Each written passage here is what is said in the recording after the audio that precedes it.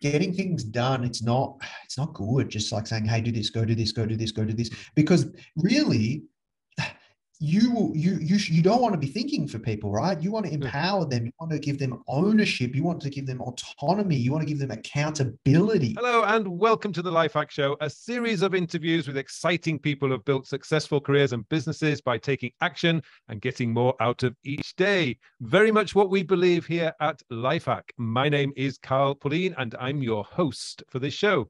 Today's guest is Nathan Chan, founder and CEO of Foundr.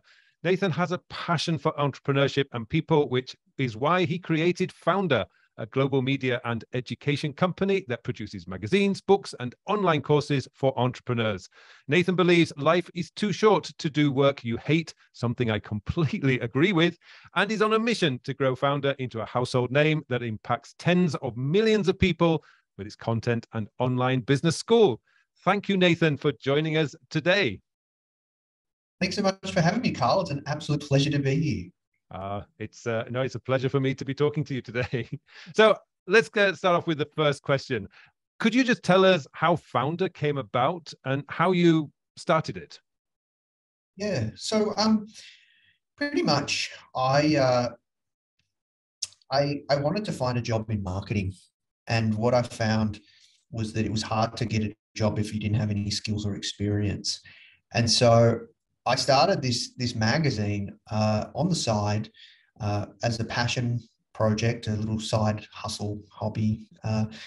And I started interviewing people around how they started their business. And the reason that I did it around entrepreneurship, and I did a magazine around entrepreneurship, and I knew nothing about design, editorial, business, publishing whatsoever, was because I started to hear these stories of friends starting online businesses with no skills or experience whatsoever, and being like, how the hell are they doing this? Just genuinely wanting to know how the hell they were doing this. And they were starting these online businesses and getting crazy success with no skills or experience whatsoever, using this thing called the internet. And when I started to do these interviews for the magazine, what I discovered was that this content, this information was so awesome. There was so much gold that I had to share it with the world. And that's how I basically started Foundr. And that's kind of been the journey ever since, Carl. We interview some of the greatest entrepreneurs of our generation. And now a big focus as we transition really into an ed tech business is we get some of the, successful, most smartest, successful founders that have incredible experiences in all sorts of different topics and problems that founders need to solve. And we get them to teach and give back on our platform in some way, shape or form. And that's kind of us in a nutshell. Excellent. So I remember I was watching an interview with you previously where you mentioned that Foundr kind of started as your side hustle. So you were still working a full-time job. So Correct. This is a problem I see a lot of people who want to start their own businesses. They obviously have, or most of them have, a full-time job right now. And the difficulty is the time management side of doing your full-time job Monday to Friday, and then doing your side hustle and trying to grow that at the same time.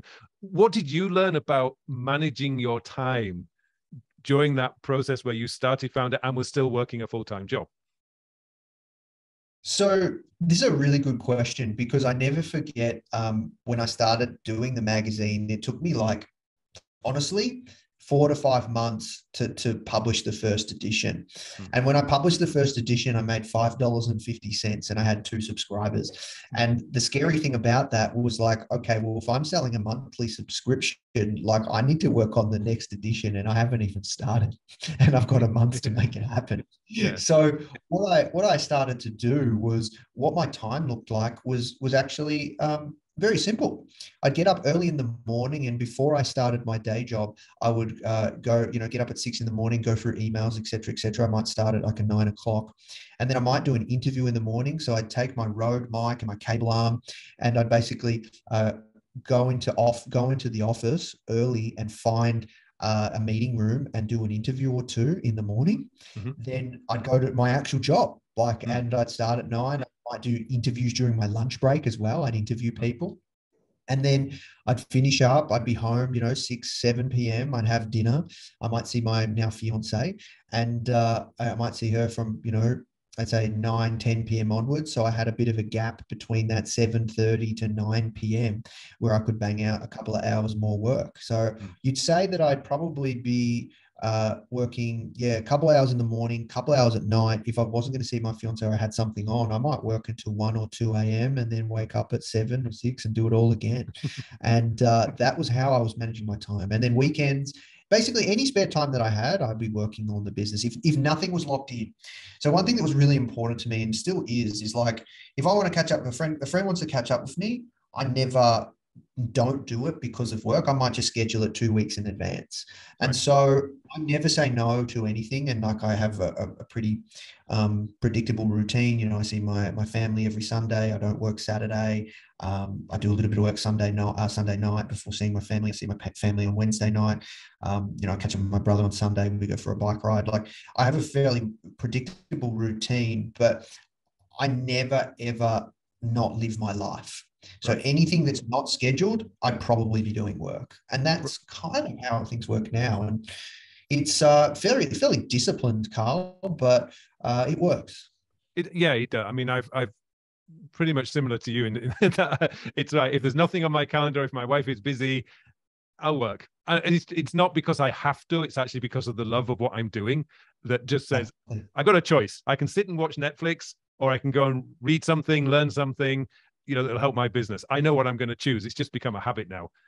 So I know what you mean at that point. Now, I also saw that you were doing your full-time job and then this side hustle, Foundr. You made the decision to quit the career in the full-time job to go all in with Foundr.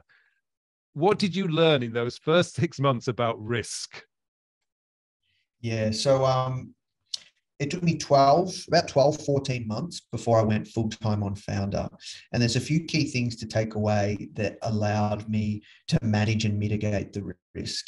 One was, it was a subscription business, so I had somewhat predictability with the recurring revenue coming in, so I could kind of manage the costs. The second thing was, I made sure I had at least 6 months of savings in terms of living expenses. I made sure my living expenses were incredibly low as well.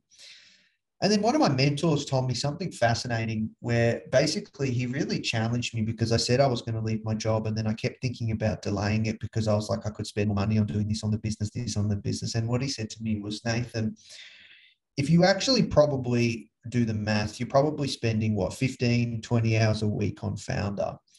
And I said, yeah, that's about right. And maybe a bit more. And yeah, I'd say I'd be spending 3-4 hours a day times that by 20. So 7, so you get 20. Yeah. You say 21 to 25 hours, right? And he said, Nathan, what if you were working 50, 60 hours in Foundr? What do you think your income could be? He's like, that's what you need to think about, because it's actually an opportunity cost now, you working in your day job. And he was 100% right. And that's what allowed me to kind of look at it from a risk mitigation standpoint, that I was actually losing money being in the business, being working in my job. And then the last thing was that I became friends with one of the co-founders and CEO of the company that I was working at. Incredible company, Intrepid Travel, one of the largest adventure travel companies in the world. And I'll never forget, I sat down with him at the cafe downstairs and I said, I think it's time. I think it's time that I go full time on this thing, because he knew and he was really supportive of my journey. And he said, yeah, it probably is. And, you know, if it doesn't work out, you always got a job here, Nathan. That's always a nice cushion to have, isn't it? Yeah. So I think that's pretty special, Carl. So if you go back and recap, I've got the CEO of the company saying, I can always come back. I've got 3 to 6 months worth of cost of living savings. It's closer to 6 months. I've got recurring revenue with predictability of the business. And then I've got more time that I can spend on the business, which is an opportunity cost. Yeah, exactly. Yeah. So Foundr grew, obviously. At some point, now I remember, I think it's correct that you did everything in those first 6 months. You did the marketing, the writing, the interview, you did everything. So at some point, when did you decide I need help?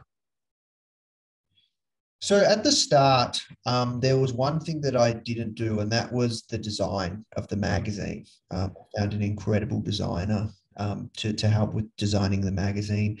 And I still had writers. I had my mum helping me with copy editing or proofreading, etc. And yeah, after 12, 14 months when I went full time, I got a copy editor. So I got a copy editor and I just found all these people off Upwork.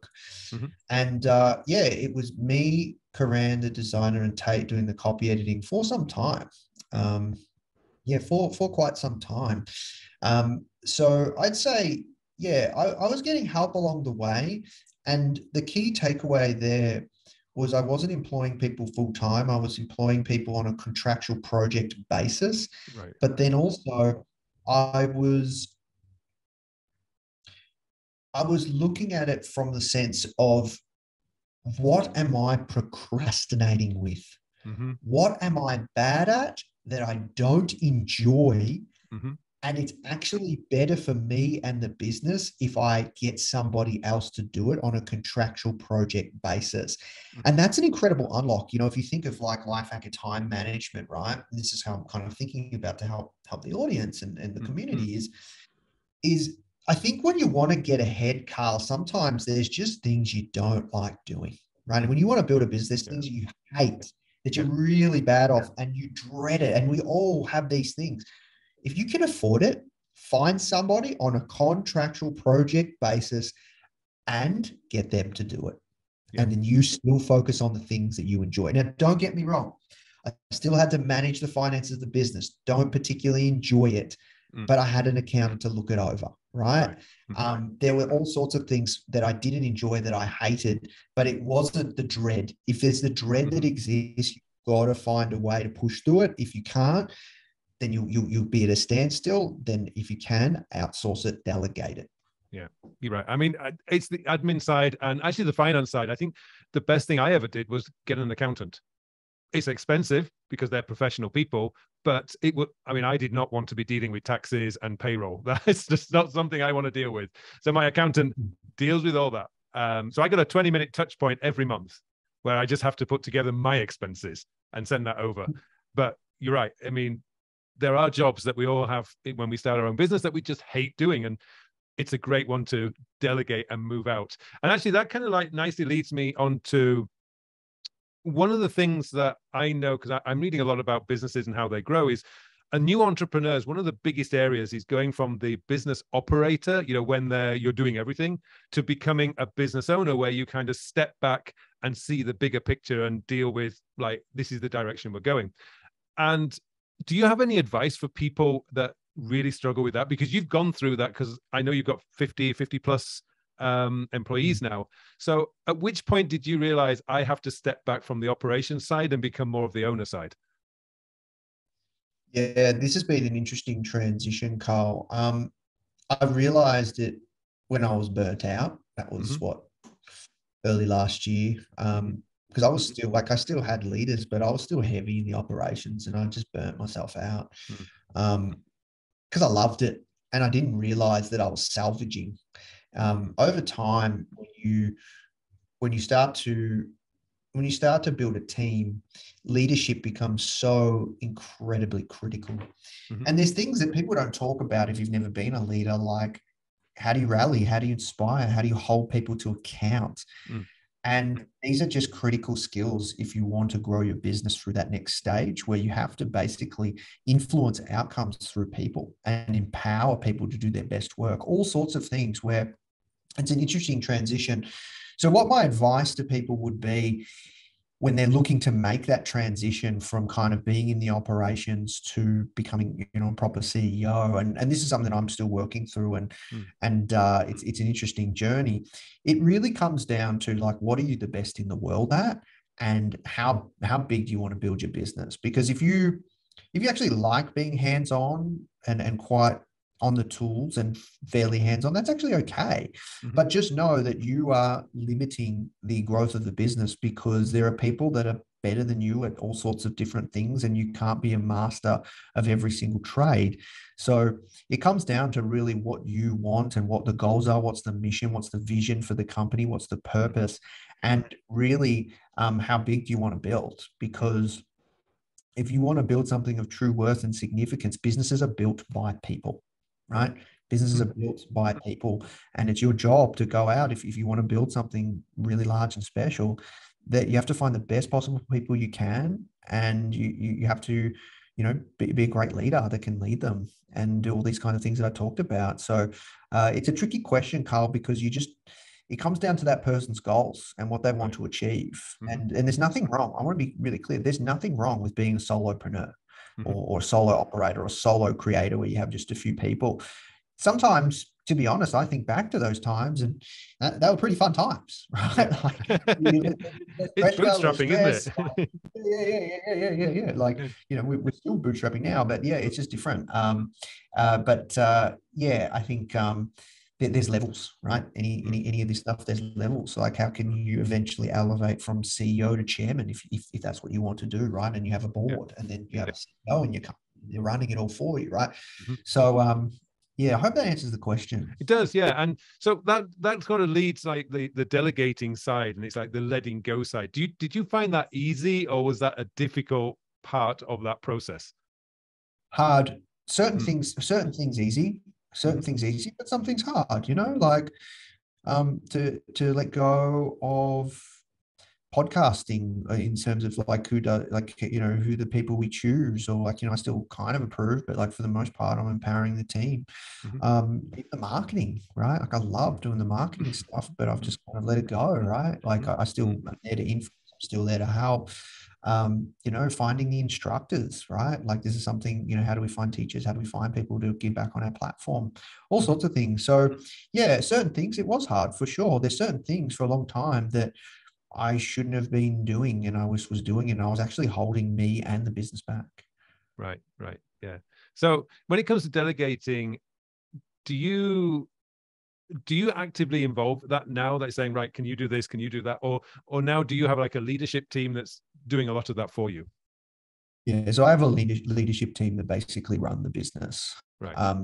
And there's still, I've recently taken up product. I'm kind of in between finding someone to lead product, but I have a really talented senior leadership team that effectively run the business, and my main focus is on driving the growth, driving the vision, and leading and inspiring, and really kind of looking at the next 6, 12, 24 months ahead, looking ahead of time. Right.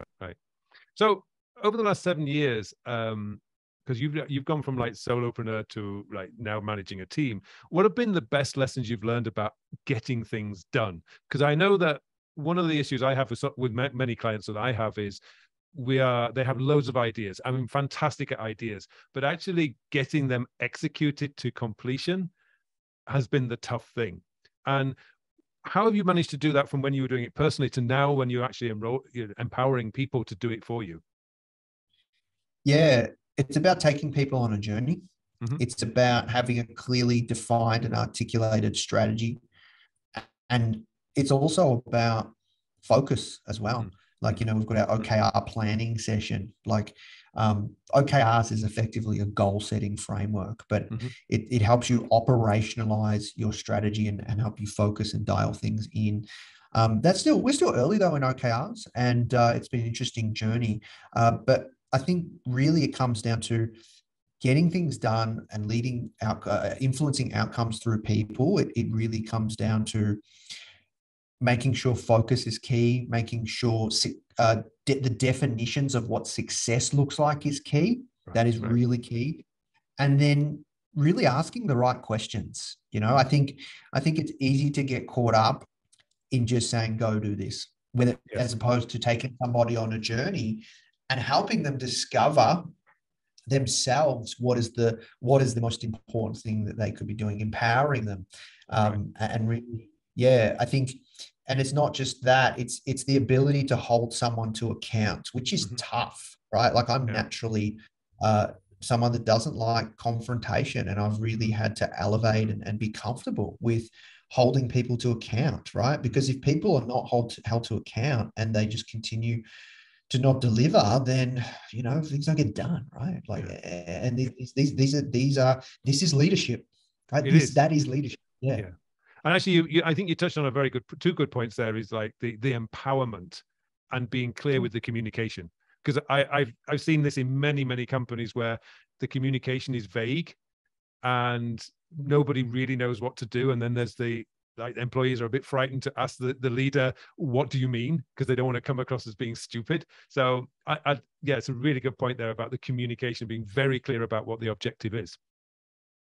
Yeah, and look, there's all we're still working on it, right, Carl? Like we're getting there, but I think another key thing to think about when you think about communication, making sure it's key, is really coming down to that strategy piece, right? Like making sure everybody knows where we're going, what we need to do, and what success looks like as a company, at a company level, but then also on a team level and an individual level, and having great leaders that can drive outcomes. Because yeah, like getting things done, it's not good just like saying, hey, do this, go do this, go do this, go do this, because really you don't want to be thinking for people, right? You want to empower them, you want to give them ownership, you want to give them autonomy, you want to give them accountability, right? And these are the things that they're just key leadership lessons that you just learn over time. And I definitely haven't mastered them, right? But I'm learning. And in an ideal world, right, you have really capable people where they know like what success looks like is clear. The vision, mission, strategy is clear, and how they're contributing to that. And you just let them go. And you support, guide, coach, and mentor, and they're just doing it, and they're getting it done, and they're killing it. Like that's ideally the dream scenario, but it doesn't work that way, because businesses are built by people, and you have ups and downs, and you have all sorts of things going on, fires here and there, and you know what I mean? Like that's business. Well, you're dealing with humans. You're not dealing with machines, and humans are emotional beings, and that makes things difficult at times. I know.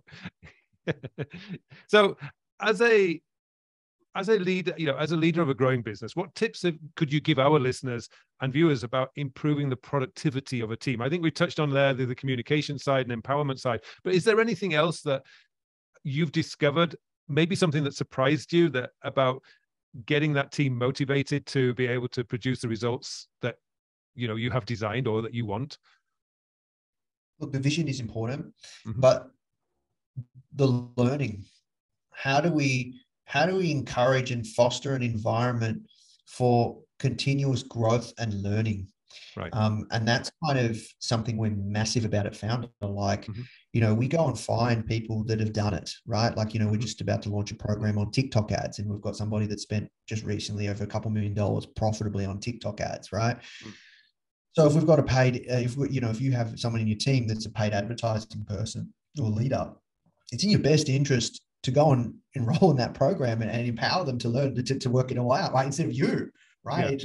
So looking for people, I think in terms of productivity, you can move faster when you get shortcuts.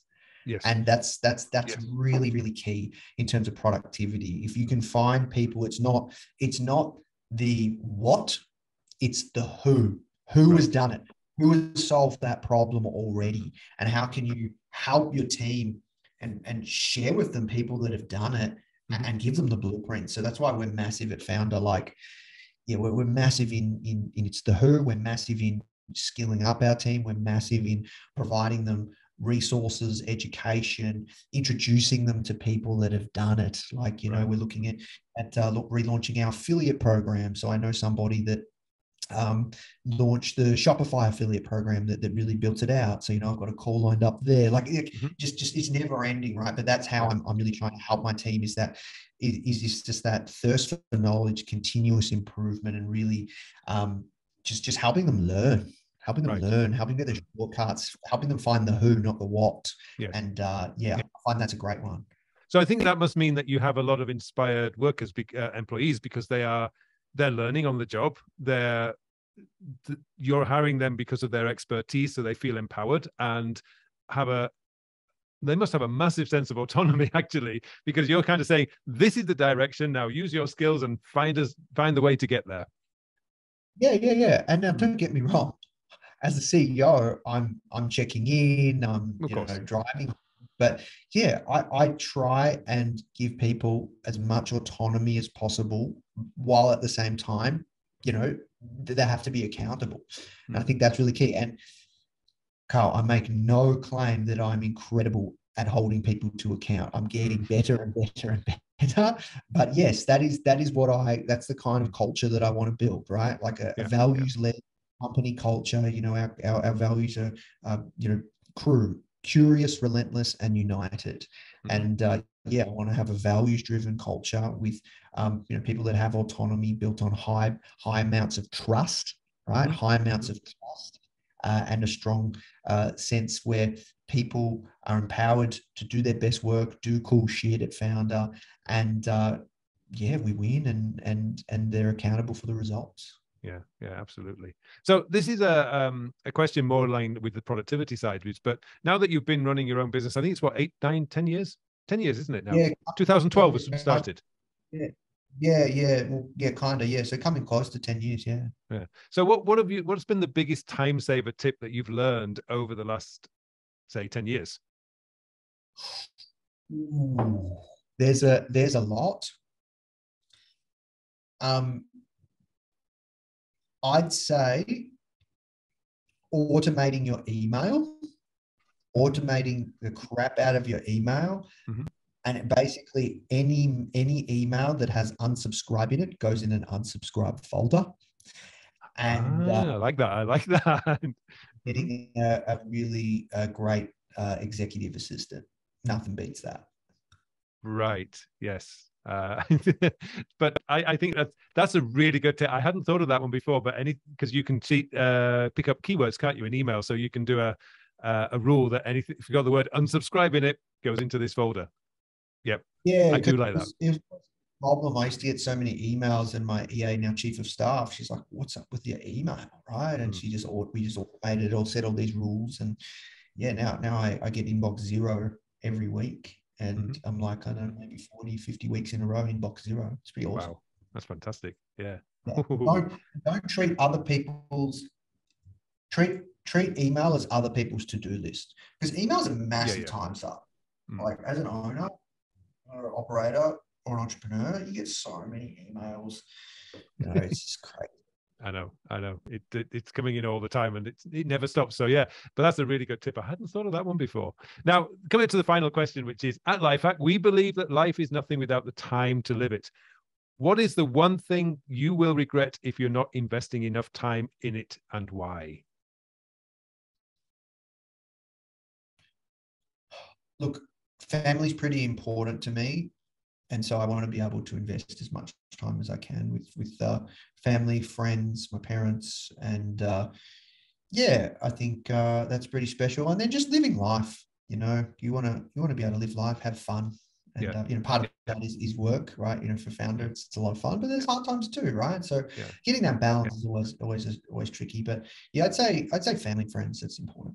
Yeah, it is. You're right. It is a tricky, particularly when you're focused on growing a business. It's like, I tend to call this the entrepreneurial mind, because it never stops. It never shuts down. There's always ideas coming at you all the time. And sometimes it's like, okay, let's stop. My wife and I we take our dog for a walk every evening, because it's a bit hot in Korea at the moment. And that's our time, because he does his own thing. He goes off sniffing whatever. And we can just talk. And our rule is no phones. So we get an hour every day of what I call quality time. And it's because that way, it's the only way to shut my brain off from thinking about work, is to say, no phones, put that in the pocket. We'll take a picture if we need to. But yeah, it's scheduled. It's not really scheduled in the sense it's in the calendar, but we generally do it in the evening now. But you're right. Family can often get pushed to one side when you're focused on growing a business, and it's important to bring that balance in. You're right. Well, thank you very much for joining us here today, Nathan. It's been a real pleasure talking with you. As mentioned in today's interview, prioritization and delegation is essential in order to make time to do what you want to do. To help you develop these skills, Lifehack's Full Life Planner will give you the roadmap and planning tools needed to get the most out of your time. Full details of this planner are in the show notes below. Thanks again, and I look forward to seeing you in our next show.